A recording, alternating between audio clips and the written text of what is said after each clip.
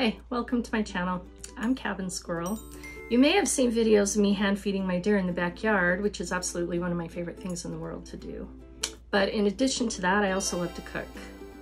Where I live, it's a pretty rural area, small town, and there's really not a lot of restaurants around here, and the ones that are around here, you have quite a drive to get to, and absolutely nobody will deliver food here.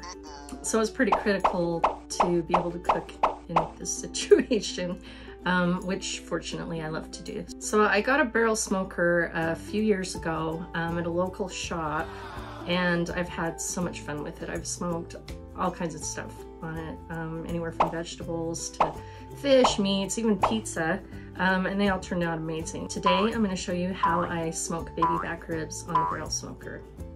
Thanks in advance for watching, and I hope you enjoy. First, I crumble up some newspaper, or in this case I used paper bags, and put them at the bottom of the smoker, and then I added the wood on top. I usually like to use hickory or applewood when I'm smoking ribs. Then we're going to light the fire. I keep checking the fire to make sure that I don't need to add any more wood or paper, and make sure the fire hasn't gone out. Now we're going to prep the ribs and get them ready to go on the smoker.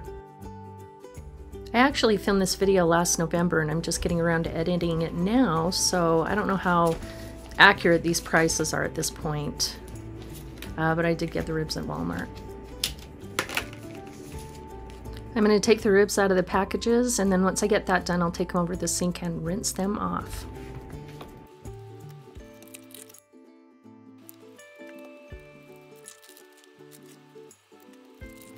Next, we are going to remove this film from the back of the ribs. You can just kind of pull at whatever point you can get your fingers underneath here. I like to start in the middle somewhere because it's easier to pull off for me. And if you're lucky, it kind of stays together and comes off in one piece, which this one is not going to do, obviously.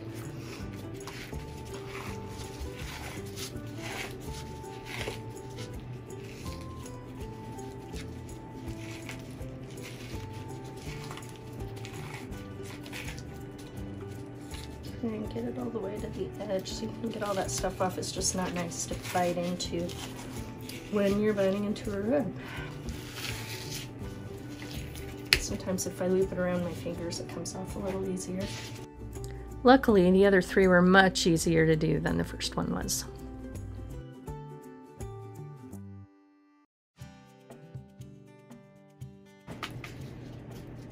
Bummer. That's not going to go well in the smoker, so I'm going to throw that away. Now that I've cleaned up my cutting boards, we're going to get these seasoned up. We're going to use Sweet Money Championship Rub. This is made by Big Poppa Smokers in Coachella, California, and it's one of my favorite rubs to use on ribs. First, we'll season the underneath side of the ribs, and I'm going to do 2 at a time just to try and keep it a little less messy.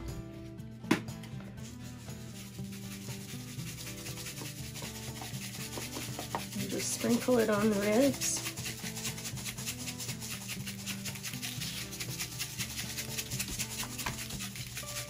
I like to do both sides. I like the seasoning to be on both sides of the rib when I bite into it.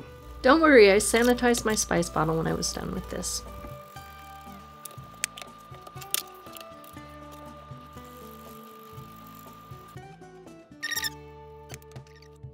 Next thing I'm going to do is take these and cut them each in half. I find that for my barrel smoker, it works out a little bit better to smoke them if they're cut in half. If I leave them full length, then one side's going to get more done than the other, the side closest to the fire. So I find that they get a much more even distribution of heat and smoke if I do this. And then I'm going to put them under. You can see where the bones are through here. I'm going to put the hook through the meat underneath the first bone. Just press it through, and then it's ready to hang on the smoker.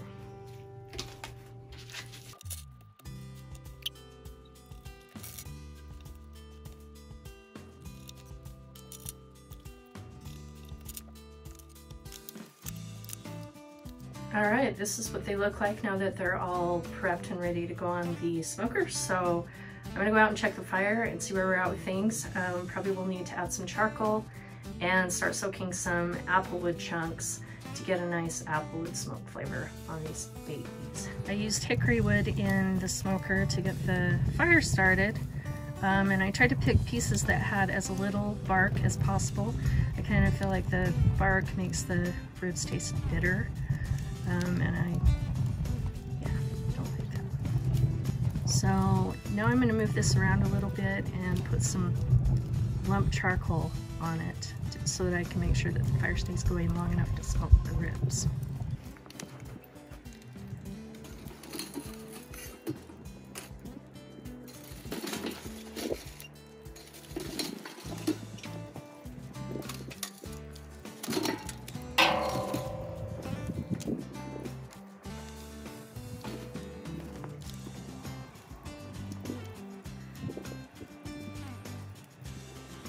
I'm actually gonna go get another piece of hickory. I don't think it has quite enough in there yet, so I will be right back.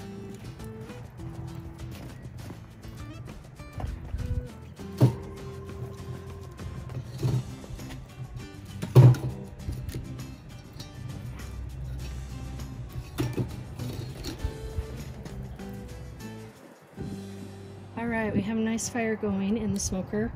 I've got hickory in there. I added a couple more pieces to get the fire going a little bit more because I want it to last longer. I'm gonna smoke the ribs for 3 hours, so I wanna make sure that there's plenty of natural coals from the wood before I add the lump charcoal. And then after that, I will add some applewood chunks that I've soaked in water so they don't go up in flames, and they'll help add some nice applewood smokiness to the ribs. This is just my ash bucket that I use for the pizza oven. So I just put a bunch of applewood chunks in here and some warm water. You can tell because it's kind of steamy. It's freezing out here right now. And those are gonna go in the smoker right before I put the ribs on. With the barrel smoker, these pieces of rebar are how I hang the ribs. So they are gonna go through these holes that you can see in the top of the smoker. From one side to the other, I'll show you later, and the hooks just hang over the top of those and the ribs hang down into the smoker. Alright, I'm going to move this wood around here in the fire and get it ready for charcoals. I really should have an glove on for this. This is freaking hot.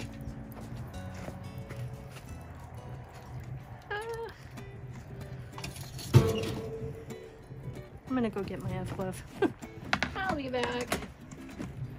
All right, I'm back with the glove. I don't know what I was thinking. I already burned myself on this thing one time. I'm gonna move the wood around, get ready to put the lump charcoal in here.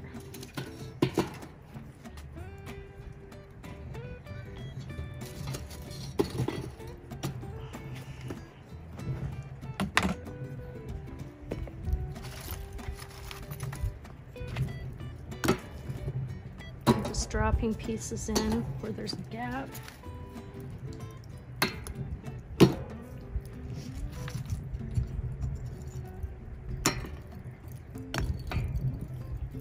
But not too many. I put out the fire a few times by putting too much charcoal in, so you want to watch that.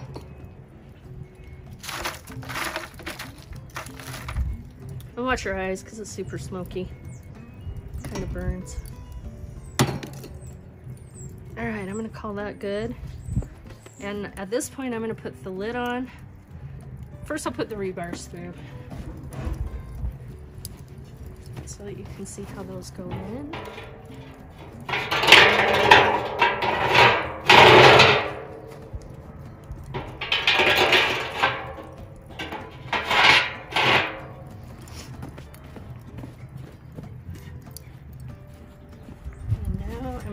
Lid on,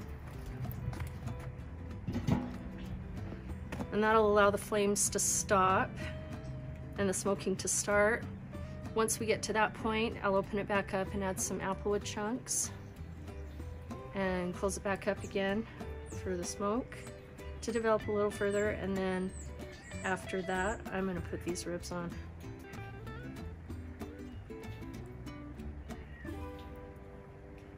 It's starting to work. I'll show you what it looks like. The flames are gone. They'll start back up eventually if I leave this lid off. Here they are, long enough. Oh, but it's smoking nicely.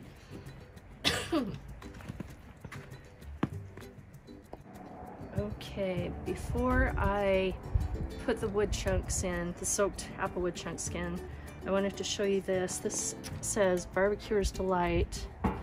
It's a little cast iron thing that I like to put apple juice in and put it in the smoker. I usually leave the lid off, or at least cracked open a little bit. It's pretty hot in there, so I don't know how this is gonna work out, but we'll see. Usually I like to put it in first and then pour, because if I try and put it in with liquid in it, it usually doesn't go well. So I'll take this off and let the smoke calm down a little bit. I'll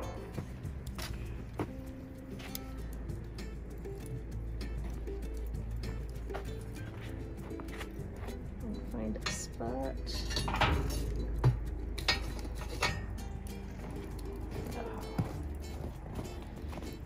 Smoke in my eyes.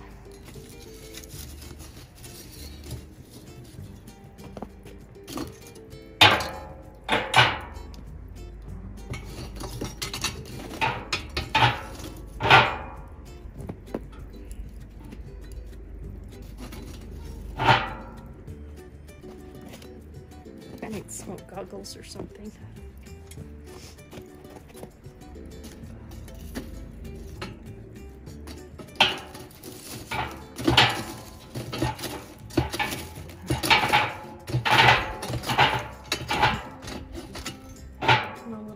Over here.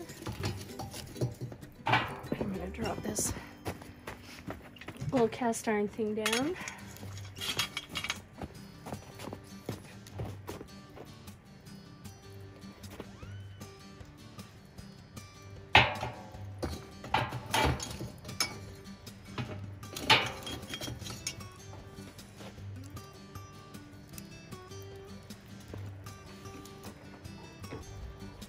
Well, the smoker part is working great, but I can't see what I'm doing.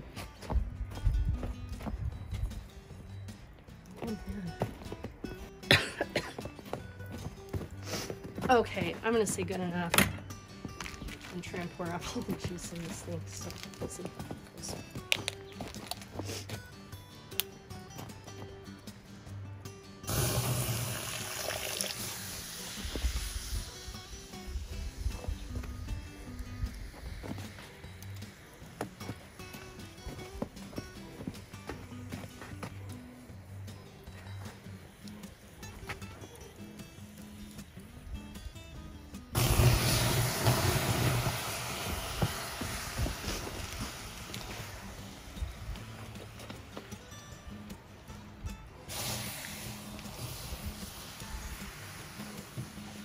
Okay, I can tell I got some in there. I was just kind of winging it, hoping for the best, and it looks like there is actually some apple juice in there. So at this point, I'm gonna put some of these chunks of applewood in that have been soaking.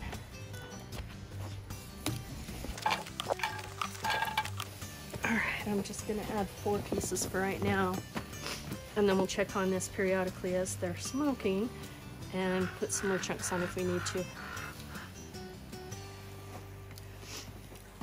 So now we'll go ahead and put the ribs on.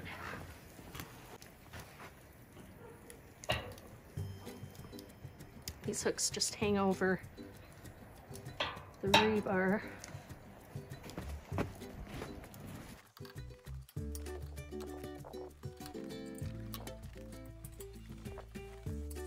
All right, now we're gonna put the lid back on and let them smoke away. So we'll come back and check these every half hour to hour. I can look through the window to make sure that there's still smoke coming through the holes. So yeah, we'll check on them in a bit.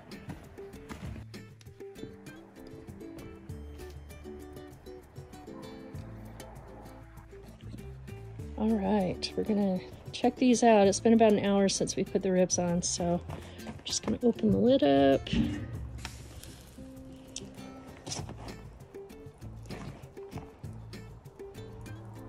coming along nicely. I don't think I need to add anything at this point, so we will keep an eye on them through the window like we have been, and come back out and check them in another half hour to hour.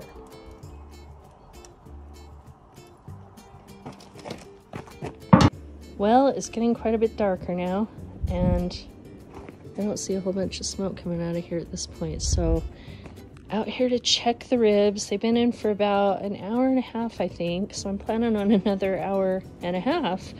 So let's take a look. Oh, we've still got some smoke.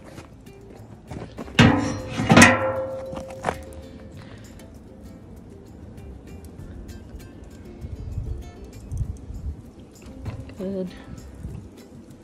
The coals are looking good. I'm going to add a couple more pieces of the applewood.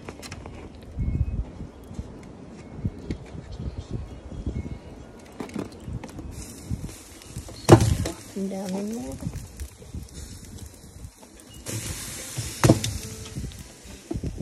It's kind of hard to see. There you go.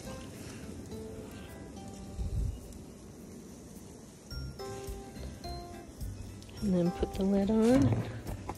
Hopefully that'll start generating a little bit more smoke.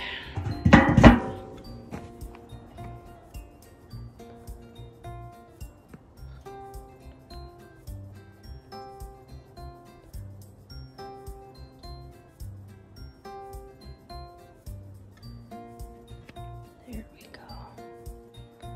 All right, we'll come back out and check them in a little bit. Well, I ended up not coming out for a minute to check on this. Last time I checked it, it looked like there was going to be plenty of smoke. There were still some coals in there that were pretty hot, so I wasn't really worried that I was going to run out of heat for these things. So we are going to open this up. It's really dark at this point. It's about 7:15. So these have been in here for about 3 hours now. So I am going to take the lid off. We'll check them out.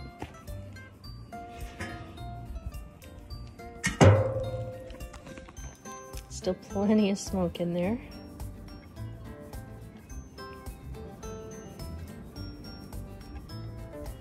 And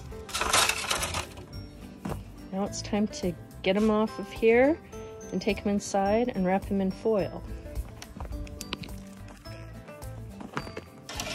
So I've got this little tool. It's got a little hook on it. This is how I get the ribs out of here. So just hook on, bring it up, looking pretty good.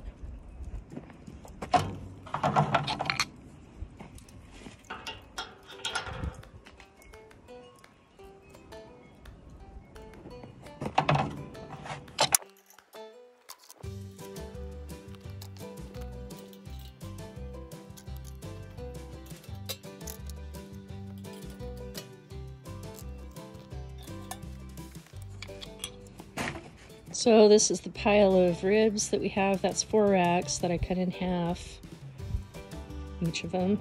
Still plenty of smoke coming off of the smoker, so that was definitely not a worry. Yeah. I'm gonna go ahead and put the lid on this and it'll burn out throughout the night. And I'm gonna take these ribs inside, but I'm gonna stop filming now so I don't drop them all over the place.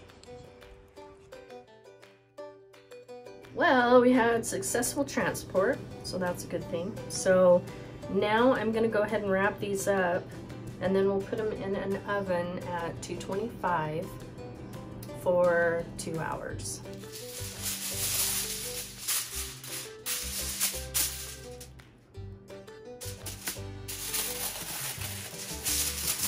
Let's wrap them up like this,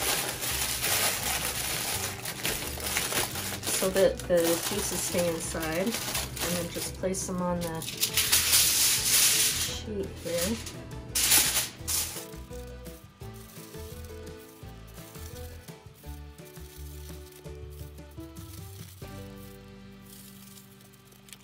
That just doesn't look good. Just take that off.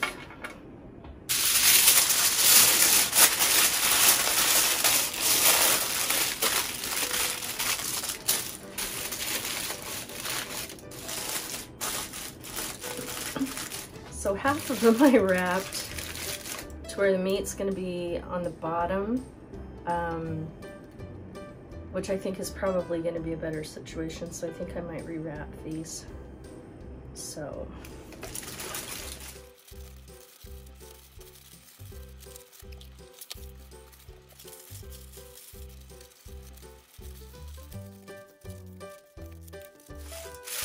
all right, the ribs are wrapped and they're ready to go in the oven. So I'm going to go ahead and pop them in there.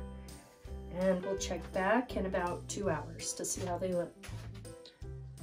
All right, so we left the ribs in the oven for 2 hours at 225 and pulled them out. They've been sitting out and resting for an hour. And now I'm getting ready some food saver bags because I'm going to suck each one of these individually and put them in the freezer so that we can eat them later.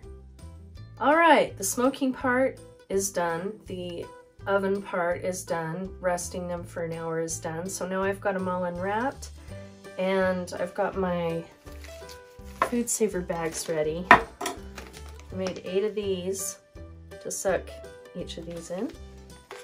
When I say suck, that means suck them in the food saver bag, just to clarify. So now I want to cut into one of these. Let's see.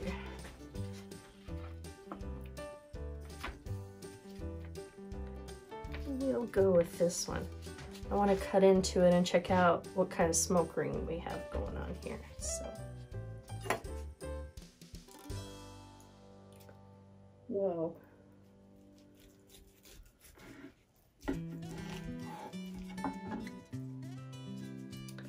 So that's what they look like inside. I think it's a fairly decent smoke ring. I had a little nibble before I started filming and there is some lovely smokiness. So I think these are going to be good. What I'm going to do now is suck these in the food saver bags and we're going to call it a night. I was hoping that we would have these for dinner tonight, but obviously now that it's 10 to 11, kind of past our dinner time, so I'm going to get these ready and put them in the fridge. And a lot of them are going to go in the freezer, but we're going to have these for dinner tomorrow night. So when we do that, I will show you what we do on the grill and what the final product looks like.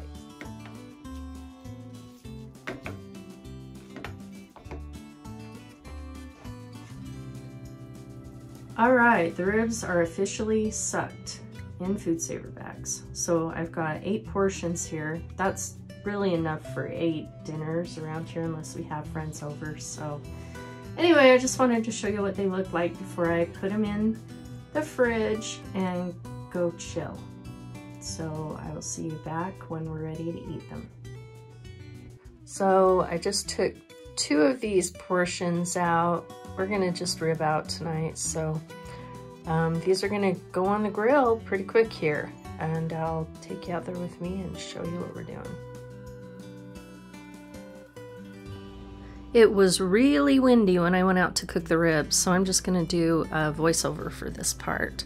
So I've got the big Poppa Sweet Money that I'm gonna season the ribs with on the grill. I put the seasoning on the meat side and put them on the grill and then seasoned the back side. Now we're gonna flip the ribs over.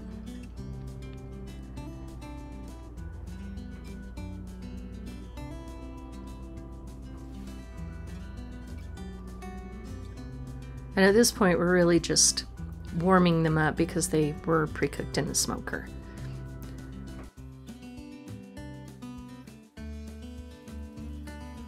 Now we'll pour a little sauce on the ribs. I like to use the Famous Dave's sweet and zesty sauce.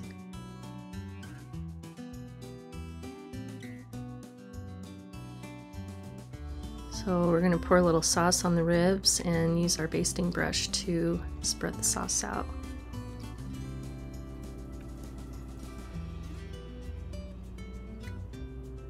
And I like to try and get it on the sides of the ribs too. Now we're back to flip the ribs over. At this point, we're trying to caramelize the sauce. So we're gonna put a little bit of sauce on the back side, baste it around.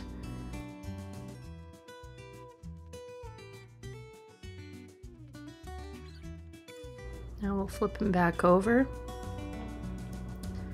and caramelize the sauce on the underneath side of the ribs.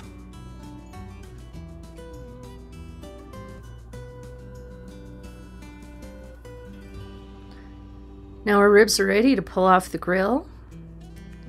Normally I would have put this pan in the grill to warm it up, but it was too cold that night, so I put the ribs on that pan and then transferred them to another pan when I got in the house so that they didn't conduct the cold and cool down too quickly.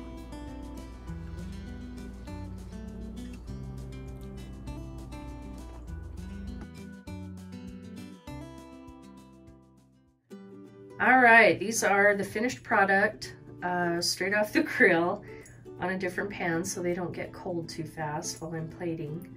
So I'm gonna go ahead and plate dinner up, and then I'll show you what that looks like after. All right, and now we have the final finished product. So this is what we're gonna have for dinner tonight.